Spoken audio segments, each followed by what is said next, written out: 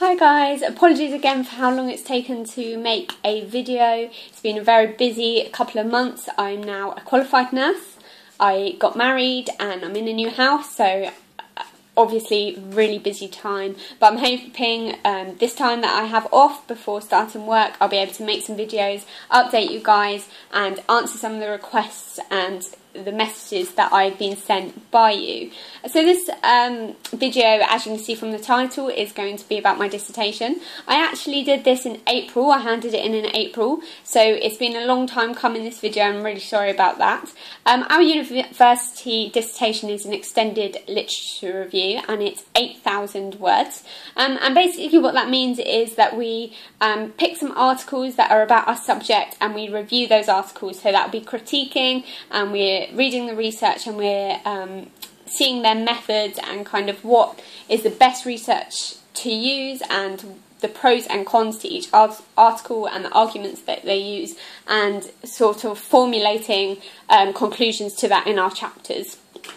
So my dissertation topic was on adolescents with cystic fibrosis becoming non-adherent to their treatment. And this is something that really interested me because my cousin has cystic fibrosis. I'm a carrier of cystic fibrosis. It's something that's very close to our family, close to my heart, and that was my interest. That's what I did my elective placement on, which I'm going to do a video about that as well.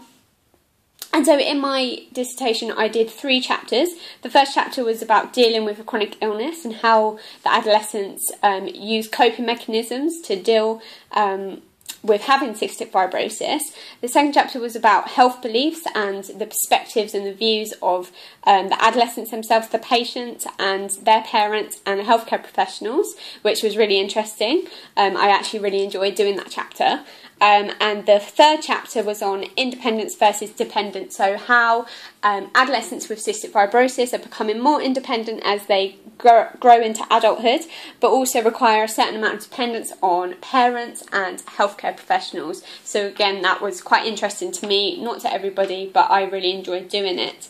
And actually picking a topic that I really enjoyed was really important, because I never really got bored of doing it. I actually really enjoyed doing the research, I really enjoyed doing the reading, I enjoyed writing it up. It was all kind of the bits in between that I didn't enjoy, and kind of the pressure of being on placement and doing the dissertation that was really difficult. So in my dissertation I had 6 articles. I think it's best to have UK-based articles if you're in the UK, and recent articles, so within the last 5 years. Sometimes that's not always possible. It wasn't always possible with my dissertation. I had some older articles and some articles that were from abroad.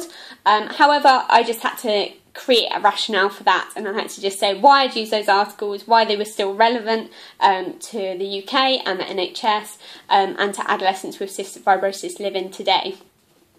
So I got my grade about a month later. I got 61%, which is a B grade, or a 2-1. I was actually really upset with this. I was really hoping for a first. I really wanted an A, but I'm glad that I passed, and I've kind of got over that now. I think because I got first in my exam, and exams are really not my strong point, I thought that I would do better on my dissertation, but it was such a stressful time and it was really hard work. So I'm just glad I passed. So the quick tips that I would have for people doing their dissertation is to pick your topic and to get your articles really early, and to review those articles, you know, use a highlighter, go through them, highlight all the bits, because I think it's even worth doing that before you even start your final year of university, because that is such a massive thing that takes up so much time. It's just good to get it done before, and then it takes a lot of pressure off, and you can just start your chapters in September when you start back at university. That's a really something that I wish that I did. Another thing I wish that I did is when I was writing, there's lots and lots of different sections you have to do, like your introduction and your methodology, your rationale, your chapters, your conclusion, and all bits like that. I'm sure I've missed stuff, but I would have done that on separate Word documents and put it together at the end. What I did was had it all on one Word document, but that made it so hard to edit and to read through, and I got very confused with what was going on. So that's the other thing I would do. The last tip that I would have is, again, I'm going to reiterate, have a topic that you really, really enjoy, because it's such a long project. I was doing it from September up until April, and you've got to enjoy it, otherwise you'll find it boring and it will be harder and you'll get a worse grade. So pick a topic that you're really interested in, and again, think about that topic before you even start university in September. Have that topic in your mind, what you want to do. Maybe what our university got us to do is a spider diagram of all the different topics, the pros and the cons and the things that you can explore in that topic, which allows you to think, is this topic of interest to me? How am I going to have enough material to do this? So do a quick literature search and see if there's enough literature on the subject, because quite a lot of the girls at uni, they picked a subject, they tried to search for it and there was just nothing. So definitely do that.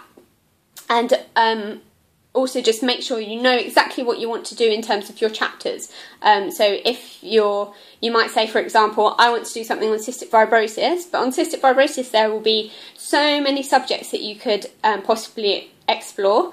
So I chose to do health beliefs, and I chose to do dealing with a chronic illness. Independence versus dependence came after reading my articles, and I realised that it came up a lot in my articles, so I decided to add then a third chapter. So definitely get that sorted as early as possible, and anyone that's doing a dissertation or thinking about doing one soon or doing one next year, I wish you all the best. And just keep going with it. It's hard work, but it's worth it when you've finished and it's done and submitted and you've passed. So I'm sorry that this has been a long video. I hope that you enjoyed it and I hope it was helpful to you. If you have any questions, just comment below. If not, I'll see you in my next video.